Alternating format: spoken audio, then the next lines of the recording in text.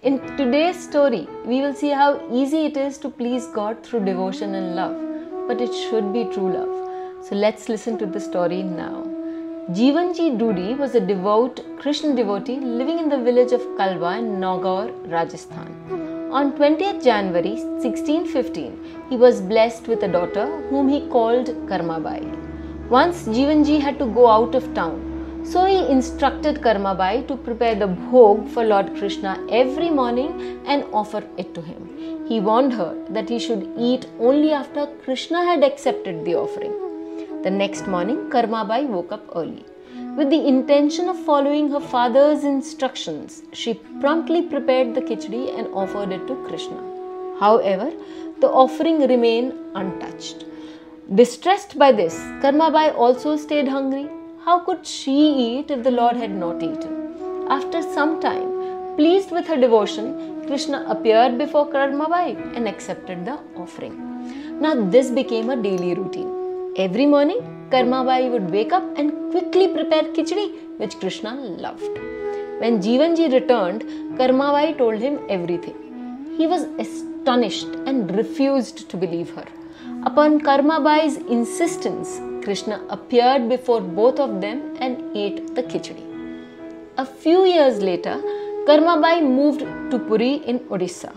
Even there, Lord Jagannath would come to her door every morning to eat his favorite khichdi. Once, a saint visited Karmabai's house and stayed for the night. The next morning, he noticed Karmabai's routine and was alarmed. He questioned how she could prepare and offer the bhog without bathing, performing rituals, cleaning utensils or the kitchen. He instructed her on the proper rituals to be followed before preparing and offering the bhog. The next morning, when Krishna called out, "Mother, I am here. Please bring my khichdi." "Please wait, I am bathing," came the reply. A little later, he called again. "Mother, where is my khichdi?" Karmabai responded, "I am cleaning the kitchen and the utensils. Please give me some more time." "They're calling me at the temple, mother. I have to go quickly. Please give me the khichdi." Jagannath pleaded. The Lord of the universe, who had 56 types of dishes waiting for him at the temple, was longing for the khichdi made with a mother's loving devotion. Karmabai came out of the kitchen with the bhog. Krishna quickly ate it and returned to the temple. When the priest opened the temple, he saw some khichdi stuck to Krishna's mouth and asked, "How did this happen, Lord?" Krishna narrated the entire story of how there was always khichdi at Karmabai's house and how he was delayed that day because Karmabai was following the saint's instructions.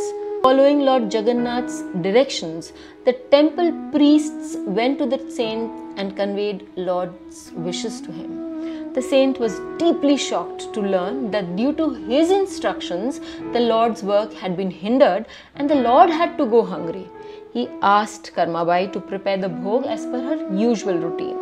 The Lord wanted the bhog prepared with a devotee's love, free from the strict regulations of ritual purity.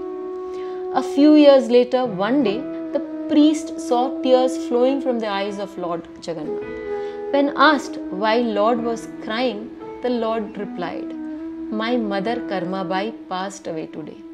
Though she has come to me, I miss her khichdi. Who will give me khichdi now?" Saying this, Lord Jagannath began to weep even more. Hence, it was decided from that day onwards, Karmabai's khichdi would be the first offering to Lord Jagannath before the 56 different dishes. So, we must remember, God truly sees love and devotion of His devotees.